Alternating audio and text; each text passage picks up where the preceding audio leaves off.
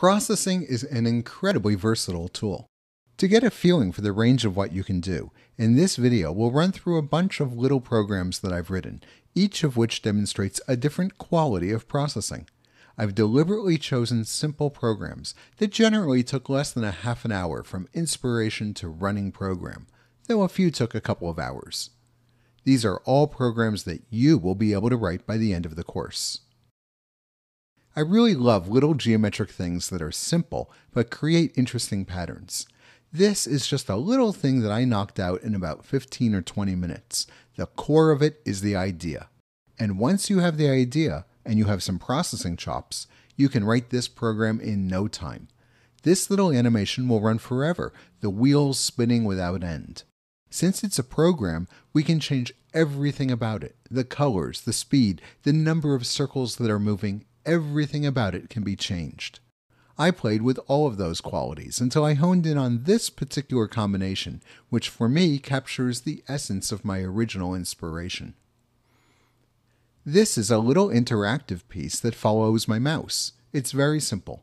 The program is just a few lines long, but it's lots of fun to play around with.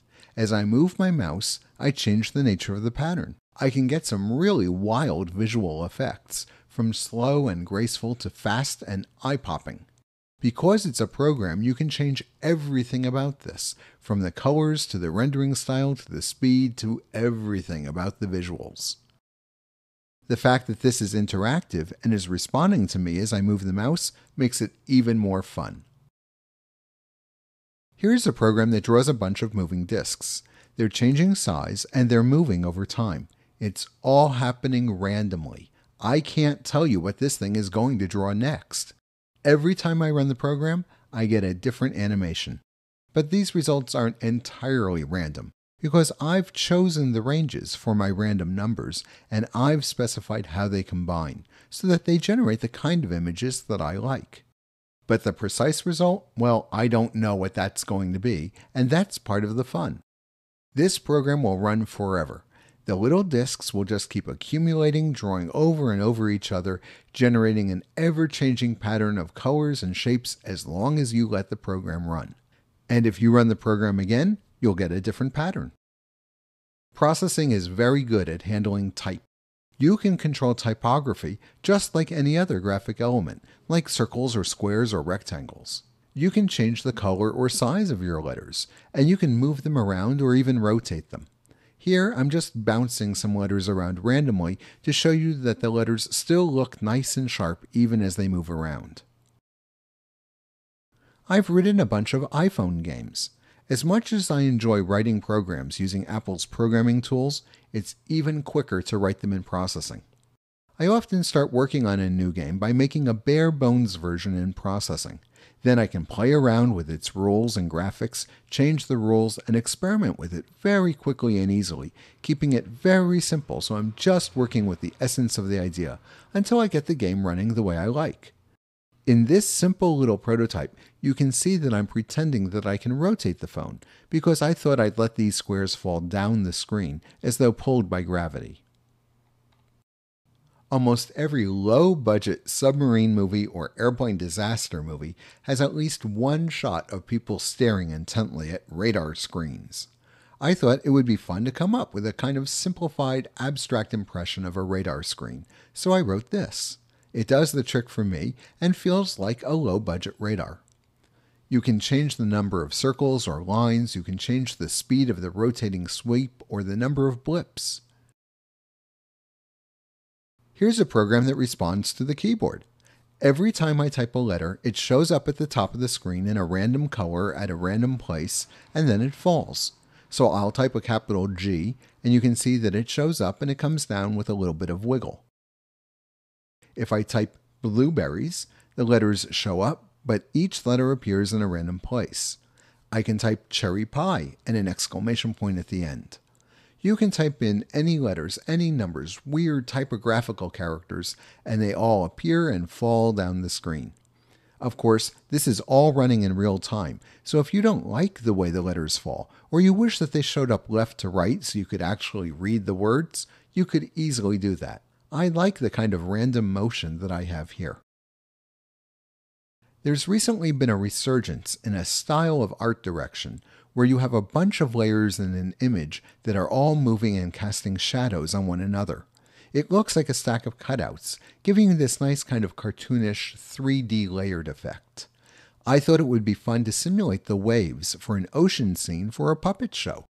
These waves are random. Every time you run the program, you get a different set of waves. But the way they're moving isn't random, and I wrote this program to move the waves as though you really had a little crank off stage, and you were moving the waves by hand cranking the mechanism. You'll notice that the waves up front are moving by a larger amount and faster than the waves in back, which are moving by a smaller amount and more slowly to simulate perspective. If you wanted to make a real puppet show, you could model it this way, and then play with the shapes and the motion until everything looks just the way you want. One day I thought it would be fun to design a sign for a bar that catered to spaceship pilots. So the sign should have some classic-looking spaceships on it. So with paper and pencil, I drew a little rocket ship, and then I told the computer how to draw the rocket using a bunch of smooth curves. I also gave it curves for the shapes of the two planets. Then I thought about how I wanted this neon sign to look. I played with it for a while until I got this look. Now that I have the program written, if I want to draw anything else out of neon, I can reuse this bit of processing and draw any shapes I want. Processing can also be used for mathematics.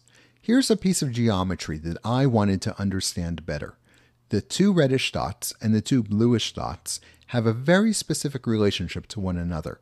The yellow dot has a specific relation to the big blue and red dots. I wanted to understand these relationships. Now, I had the equations in front of me and I understood the equations, but I wanted to really get it. I wanted to feel how these things related to one another. So I wrote a program to let me move all of these things around with the mouse in real time. And it really helped me understand the relationship of these geometric objects and build up my intuition. After I played with this for a while, I was able to go back to the mathematics and look at the equations again with a deeper insight into how the pieces related to one another, and how changing any one of them changed the others as well. I think lava lamps are really cool. I thought it would be fun to make a lava lamp on the computer. So I sat down and thought, what would make a really nice, simplified version of a lava lamp? I dreamed up some ideas to capture visually how the wax would change and grow as it moved, and after some pleasant experimenting, I ended up with this program. This is also controlled with random numbers. I can't tell you exactly what the program is going to do next, but I do know generally what it will do, and it will run forever as new blobs rise up and glop together and ooze apart. Even this simple lamp won't repeat itself. It'll just create these new gloppy patterns of wax as long as we let it run. And if we run the program over again, we'll get new gloppy patterns. But they will always be like this, because this is the kind of feeling I was going for, and I tuned the program until it felt just right to me. I thought it could be fun to draw postcards from a boat sitting in the middle of a lake looking at a nighttime skyline of a city. So I wrote a program that generates a different postcard every time you run it. Like some of the other examples, much of this is random, although it's not totally random. There's a lot of design here, with randomness happening within a structure that I created. So every time you run the program, you get a different sky with different stars, you get different buildings with different shapes and different patterns of windows, the windows are lit up with different colored lights, and there are different lights down on the docks reflected in the water. All of these things and more change with every postcard, but of course they're all of a type, they're all of a family. I really enjoy this process of creating families of images. I can't tell you exactly what each image is going to look like, and that gives it all an element of surprise. Here's another program that generates images that are controlled with random numbers. In this case, the numbers change over time, so the picture changes over time too. I can't tell you exactly what this program will draw when I start it, and I can't tell you how the picture will evolve. But this picture will change and grow forever. It will keep running as long as the computer remains turned on and the program is running, and it will be generating new patterns. I really like this idea of letting the composition evolve, because every now and then you'll spot something that's really appealing and that you might not have thought of yourself. You can take that and go somewhere with it in a different piece of work, or you can just enjoy it here. This is the very same program. I just jumped ahead a little while. It's the very same run. I just cut out a big segment of time so you can see that the program is evolving the pattern and changing it. And here we are later still. This will just go on forever, and it's a lovely kind of screensaver meditative thing. And if there's anything about this that doesn't tickle your sense of aesthetics, from any detail to the big overall picture, well, it's a program. You can go in and change anything you want to make it work just the way you want. That concludes our super quick tour. I've only touched the surface of the wide variety of things you can do. Surf the web and discover the amazing things that people are doing with this new expressive medium of graphics programming. Then come on back and we'll start building up your own chops so you can design and create your own work.